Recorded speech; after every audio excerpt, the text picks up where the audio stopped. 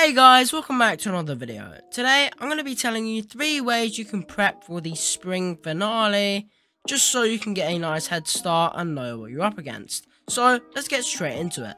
The first thing you're going to want to start doing is chaining Cornica.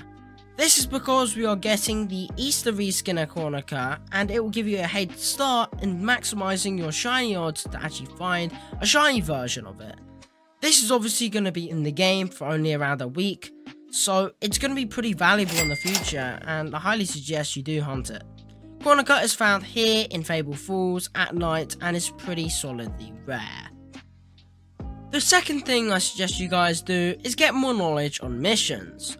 Fortunately, I have a video that goes over it in detail, but in a nutshell, missions are basically little tasks you do and you get rewards such as tamer level EXP and various items from completing them.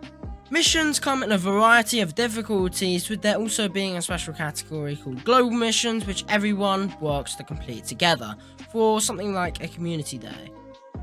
So yeah, I'm sure missions will hopefully be pretty good, a bit more replayability until PvP drops. And the last thing you should do is get your tamer level as high as possible. This will allow you to unlock as many of the rewards as you can when the tamer level rewards do drop, which is with missions, thankfully, and just get a bunch of stuff that'll be useful to you. Now, I saw some madman who got up to 36, and that is genuinely crazy, but probably the best way to do it right now, just do as much of the Tanopedia as you can. Mine's at 100 and I'm level 28. So, yeah. Anyway, hopefully this was all helpful and you'll be enjoying the spring finale. If you guys did enjoy this video, liking and subscribing would be great, and I'll see you in another video. Goodbye.